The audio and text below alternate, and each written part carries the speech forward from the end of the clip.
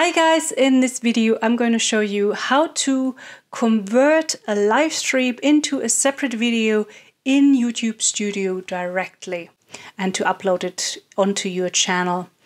As you know, obviously the live streams are separate videos on YouTube, so you don't need that. But maybe you would like to edit it down, you want to cut it down, you want to only have a few certain points of the live stream published. You can do this directly here in YouTube Studio.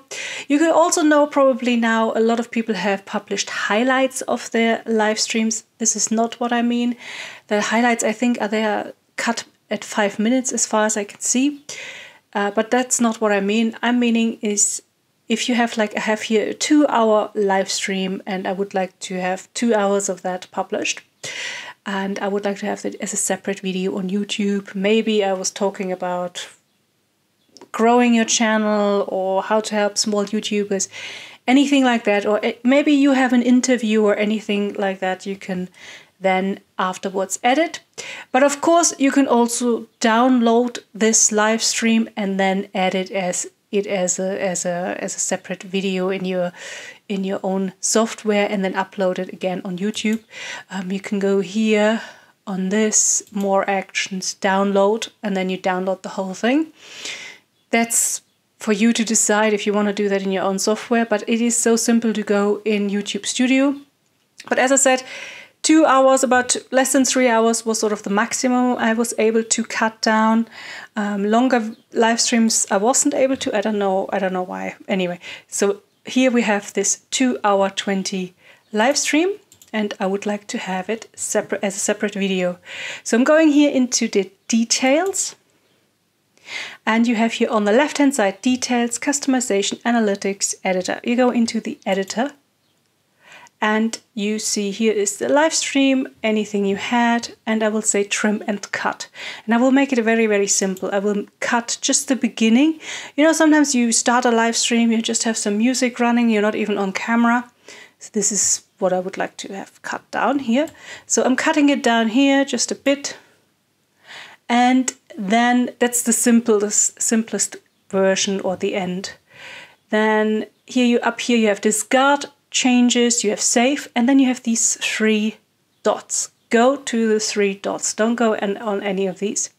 So go on the 3 dots and you say save as new. You could also refer to original keyboard shortcuts, but we like to have it as save as new. So click on here. And then it says your video and some features will be copied and saved as a new video. What's saved? Any trims. So I've cut the beginning off and the main part is here saved. And so it's the copy of that live stream, private, it's unlisted. I will leave it as private or unlisted. And you can also then publish it as a separate new premiere, which is cool. So I save it as a new, and this will take a while for YouTube to do. But before I go, I could go here to go to video directly, but I'm not going to do that.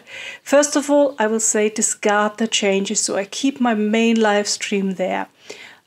If you are still working on your watch hours for YouTube, on your 3 or 4K, wherever you want to go, if you're working on your watch hours, you don't want to delete parts of videos because I think even the trims, then YouTube cuts that down. It might just be a few seconds, but it will cut it down. So keep the videos uploaded, keep this trim. I will just leave it as it is, okay? So if you don't lose your watch hours if you're still working on it. So let's go back and let's go to videos here. I'm going to videos. Let me refresh.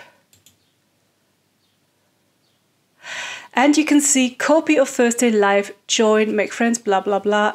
Processing will begin shortly, it says here. And it's still pending because YouTube will take a while to process this video. But earlier I've already done that, so I can show you here it worked. A copy of Thursday live is here already. So you have to just thereafter go in here and do all your bits, edit, whatever, monetization, turn it on, off, whatever you want, thumbnails, etc. So that's it. That's very, very simple. So as I said, maybe less than 3 hours is the cutoff point. I wasn't able earlier to save a 3-hour one to cut down or more than 3-hour one.